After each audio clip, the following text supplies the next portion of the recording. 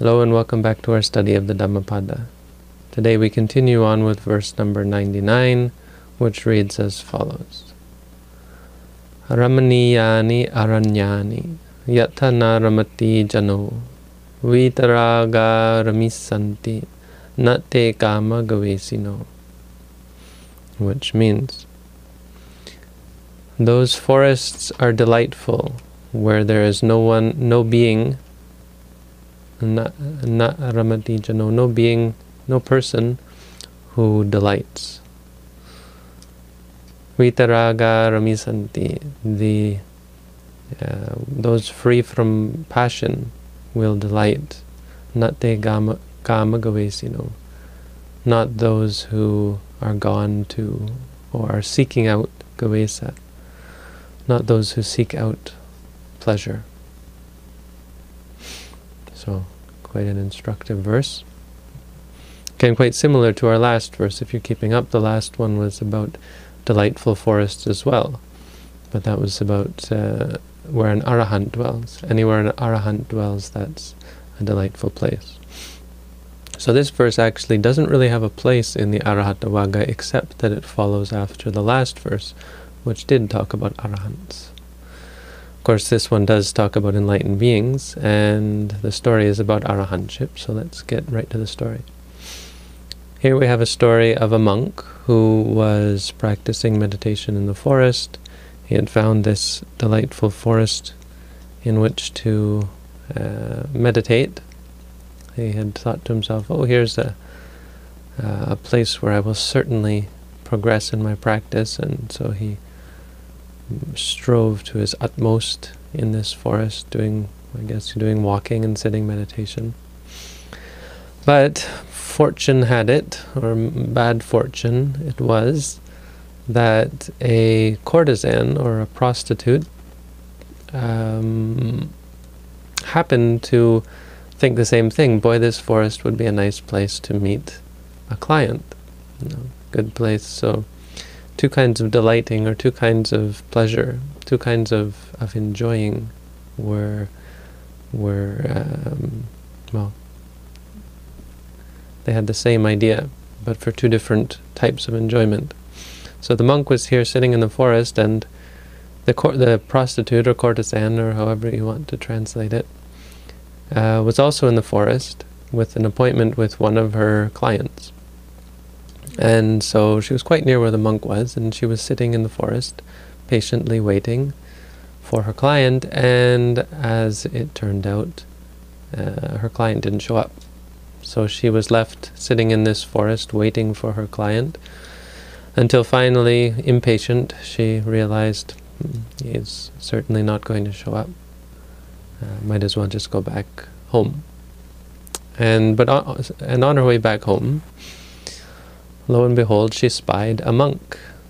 I guess he was somewhat handsome, or at least looked like a suitable client, not someone who might be gullible enough, or might be beguiled by her ways. And so she decided in her mind, she made up her mind, in a very, you could say, a fairly unwholesome decision, to seduce the monk. And so she went up to this monk who was sitting there valiantly striving in meditation. He wasn't enlightened, so there was hope for her. And so she came up close to where the monk was and cleared her throat. And the monk looked up and saw her, and she let her robe slip a little bit and showed a little bit of, just sitting as though she was just there to perhaps meditate or to enjoy the peace and quiet, but moving her skirts ever so slightly to show her legs, and shifting around and, showing off her attributes. And sure enough, the monk found his concentration begin to waver. He found himself suddenly rather disturbed, and not sure. It's an interesting thing that he says. It's as though he's never felt such desire before, because his whole body begins to shake, and maybe his sweat comes out of his armpits, or his body heats up, and he becomes confused. He doesn't know what it is. He doesn't understand what's happening to him. So he actually says, "What is this?" Something like "King nu ko idang" or something. What is this? What the heck is going on? At any rate, he was quite disturbed, and probably in a bit of trouble. Who knows what would have happened if it weren't for our favorite savior, the one who would always save the monks, who saved the monks from themselves, the Buddha. The Buddha was watching out for him, and it's again one of these cases where you might believe or you might not believe. It might be unbelievable to some people. But the Buddha had this power in his mind, the ability to sense or a heightened awareness of reality. So the story goes that he knew what was going on. He was able to understand and furthermore able to communicate with this monk. If you don't like that, if that sounds far-fetched and implausible, well, that's fine. It's not a matter. It's more the meaning behind the story. But for most of us, there's a sense that there is more possible than most of us are able to understand. So these ideas of ESP or telepathy, clairvoyance, clairaudience, mind reading, even prediction of the future, these kind of things, there is some sense that to some extent the mind that is cultivated can engage in these things. And there's accounts by the ton of meditators who claim to have these powers. Now, they seem to be a bit unpredictable and certainly hard to capture by doctors looking to prove or disprove. So there's been experiments that have been done, and if you can learn about some of these experiments that they've done in textbooks, and often are inconclusive. I mean, it's a hard thing to test because it takes an exceptional frame of mind, and exceptions are not something that science does best with, of course. It's the easiest to prove or disprove something that applies to the majority, right?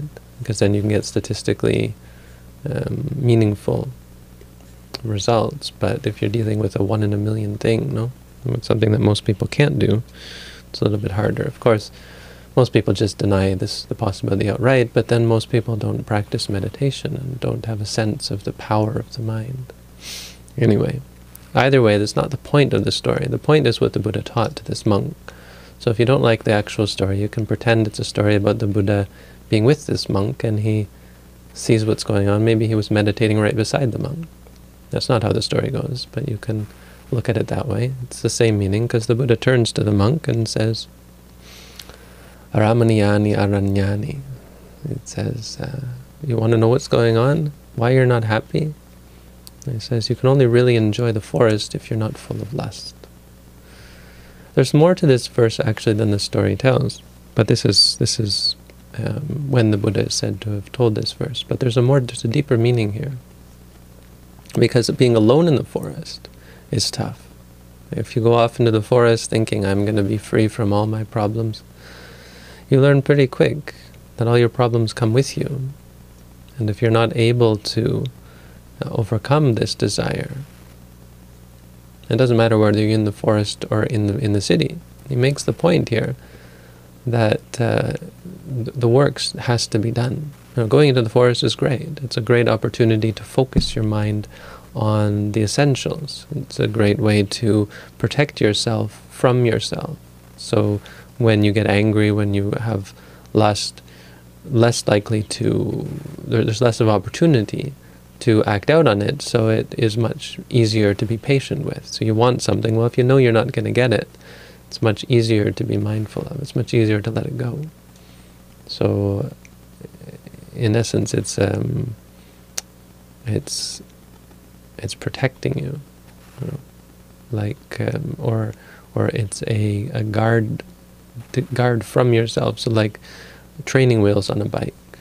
Being in the forest makes it easier, especially for new meditators, but it's never going to be comfortable. You're never going to be happy, and you're never going to become free unless you can do the work. The forest won't do the work for you. So he says, yattha na ramatī jano, where there is no one delighting. It's a play on words. The word ramatī is the same root as ramaṇīyāni. Ramanīya is a forest that is delightful. So it's delightful when no one's delighting. So the difference is delighting in sensuality and delighting in freedom. And delighting is probably a bad word, but being happy might be the best.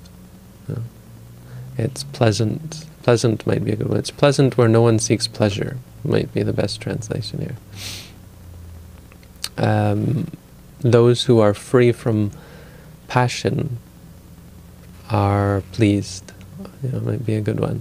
But the point being, and the key to this verse is this idea of what can truly please, or what can truly make you happy. That's the key here. And it's the key to solving this monk's problem, because his mind, assumedly, is inclining to find pleasure with this courtesan, and this prostitute. It's inclining towards the pleasure of a body that is attractive probably because, or we understand because of the mind's inclination, or the mind's recognition of it as an object of pleasure. So we find pleasurable stimulation from either the same gender or the opposite gender, depending on our sexual preference. But we find it just in vision, because of lifetime after lifetime, or scientists would say because of our biology, which is programmed to recognize the object as an object of pleasure, a place that is to be enjoyed. So it leads to physical pleasure, it leads to sounds, pleasant sounds, sounds of love and of enjoyment and laughter and so on, all of these pleasant sounds that we so enjoy, pleasant sights, pleasant sounds, pleasant smells. And so as a result, as soon as you see someone and you say, that's a woman, the sign of the woman for a man inflames the mind. So this is where his mind was inclined towards. But he realized something, it seems. Not only was he caught up in it, but he realized that it was actually disturbing him. He said, what's going on? What's the meaning of this? And the Buddha straightens out the meaning by saying that actually, or points out that, hey, look what's going on with you. Look where this is leading. And it's another useful thing about the forest is that you get to a different state of calm, a different state of peace. So you have pleasure in a sense that is, you could say, wholesome. It's the pleasure of peace, the pleasure of a calm state. Now, I think you could still argue that it would lead to attachment, because you can get attached to calm and peaceful states. But there are aspects of it that are wholesome, where the mind is calm and undisturbed, where the mind is fixed and focused. So actually considered to be wholesome, useful. And that's in contrast with trying to find pleasure in lust, in sensuality, because all the chemicals that are involved, all the hormones that are involved, are actually quite disturbing, and they inflame the mind, and they lead to jealousy and irritation. They lead to frustration. They lead eventually to a lot of anger states, unpleasant states. And so he was seeing, in a sense, the unpleasantness of it. It's really the key to this problem of sensuality, this problem of desire. It's the simple fact that it's essential for us to learn that these things can't satisfy us, that they don't satisfy us, that they don't make us happy. You can take them, and it's the crux of the problem, really. It's like the answer to this question: why am I not happy? I'm indulging, I'm enjoying, I'm engaging, I have everything anyone could want. Why am I not happy? There's some people I don't think ever come to that even. They don't ever realize that they're not happy. I've had this argument with people before where they say, well, we get this question a lot actually. What's wrong with sensual pleasures if it makes you happy? Well, if it really made you happy, there'd be nothing wrong with it. The problem is that it doesn't. And it's funny that often we don't even realize that. Those of us who do are the ones inclined towards spirituality. And we would say that's a better thing, to be displeased by these things.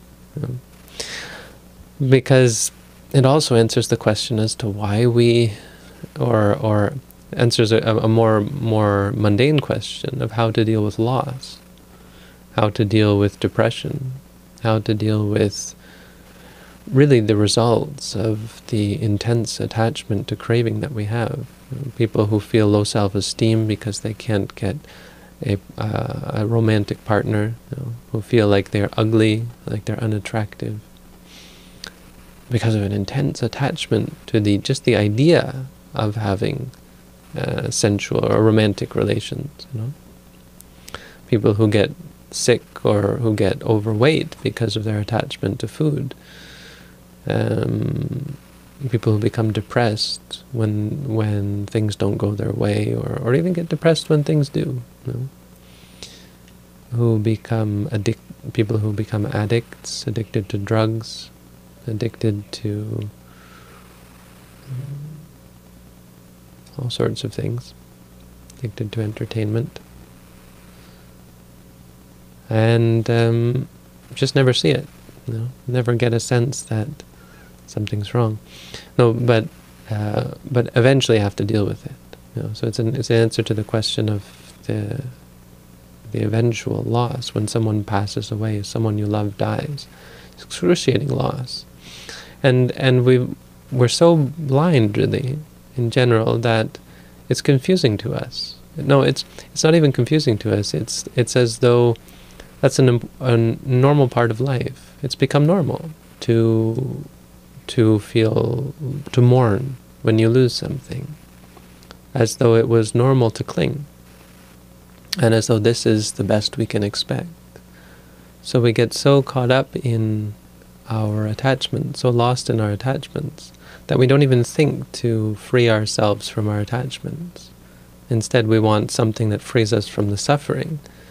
And the problem is that one leads to the other. When you lose someone you love, well, the real problem was that when you say you love them, you're actually saying you're attached to them.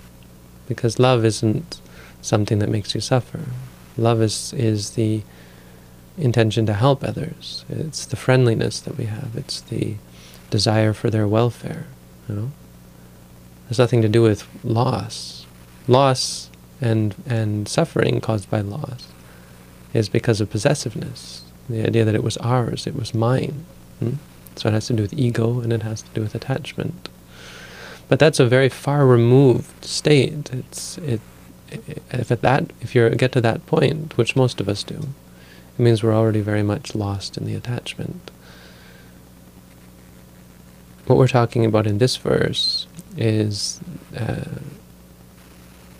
the fight to not have the attachment in the first place, and the observation that it's so much more primal or primary when you first want something, when you first like and attach to something. Most of us don't see this. Most of us are lost, have to get it later on when we lose something that we love, or when something goes wrong, when we can't get what we want.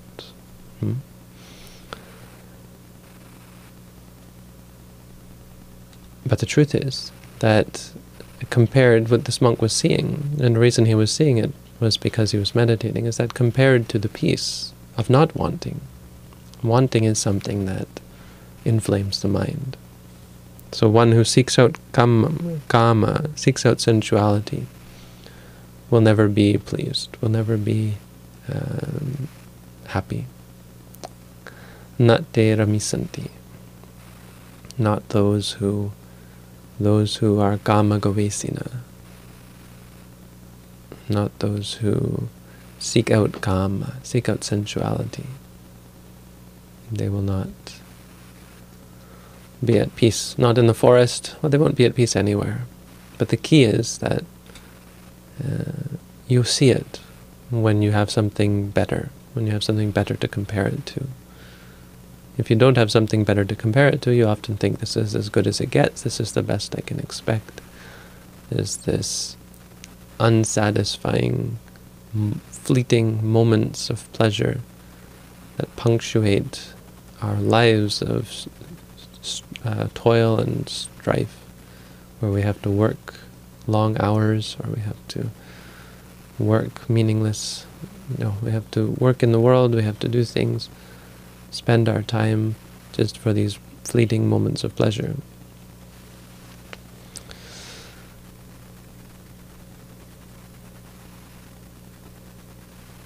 So the key here is to see that there is something better, and to see that it's not all that, it's not as good as it gets. It's not the best. It's not true pleasure. It's not true happiness. That true happiness is beyond that. It's only for those who give it up. This is the claim, and this is the core of this verse, the core of the Buddha's teaching, really. It's that happiness is to be gotten through letting go. It's a claim that is backed by meditation, but it's the argument that we give as to why people should practice meditation. Are you satisfied with your life? No? There is a way to go beyond this. If you can see how unsatisfying these things are, there is a path, there is a practice that gets you past them, gets you beyond them. It's very simple. It's not religious, or it's not about believing in magical powers like the Buddha could read people's minds or project an image of himself across space. It's not about that. It's about seeing the limitation of sensuality and the ultimate unsatisfactory nature of sensual pleasures, which are, rather than satisfying, they're addictive, and they lead to greater and greater states of want and need, until eventually the want and the need comes crashing down, can't be fulfilled, and leads to suffering. And in fact, in and of itself is a disturbance. So this is what you really see in meditation. And so you see it at a very primal level, that even any kind of touching, the Buddha compared it to feces. So if you wouldn't even want to touch it. It's not, you can say, oh, it's only a little bit of feces, so that's okay. The smallest bit of feces is not worth touching. In the same way, even just the mere seeing of something, or the mere reacting to something that you see, rather. Seeing this beautiful woman, and then reacting to her. The reaction, in and of itself, even before we decide whether he can get it or not get it, not having it, this is what leads us to want to get, is because not having it is suffering. Here his body is shaking in what we would call anticipation, but it's actually in withdrawal, because he doesn't have it yet. The body is saying, get that, get that, get that. Yeah. And that's what leads to suffering. That's what is suffering, really, the not having. And so then you would chase after and get it, and then you'd suffer. I mean, you'd have to disrobe from being a monk. You'd have to get involved with many different things. But most importantly, he'd chase after it, get the pleasure, and then suffer when he didn't have it again, wanting it. So this relates directly to our meditation. Here we have a story of a meditator who had to deal with this. So the story goes that he was able to hear what the Buddha was saying, And he was able to get what the Buddha was saying, and he was able to meditate. As I've talked about meditating on the aspects of desire, the aspects of attachment. So there is the desire, that's a part of it, but there's much more involved. There's the physical sensations, this heat in the body, or the tension in the body, or whatever physical aspects there are. Then there's the pleasure, which is fleeting, but it's there. When you want something, there's often a pleasure associated with it. Oh, good, I'm going to get that. The sort of excitement will be there. Then there's the image itself that you see. You see this beautiful woman, beautiful man, beautiful thing, beautiful food, whatever it is. That's another part of it. And they work in a sequence. So you'll see the food, gives you pleasure, you want it, you chase it, you give rise to an intention, wanting, chasing, getting, and then the cycle continues. So if you cut it off at any place, you catch all of these, break it into its parts, and catch what is really happening in that moment. And then that's all it is. Because the enjoyment is not any one of those things. The cycle itself is not any one of those things. So when you focus only on one of them, you've broken the illusion. You've broken the delusion. You've pierced this misconception of attractiveness. There's nothing attractive about any one of the things. You see something, it's just light. There's nothing attractive there. You recognize it. You want it. Each one of those things is just an individual state. That's what we do in meditation. So we remind ourselves, this is seeing, this is feeling, this is wanting, thinking, and so on, liking. And if you do that, if you go back and forth between each and one of these things, you can overcome any addiction. You really can. Again, it's just about doing the work. It's not about living in the forest. Obviously that doesn't work all the time.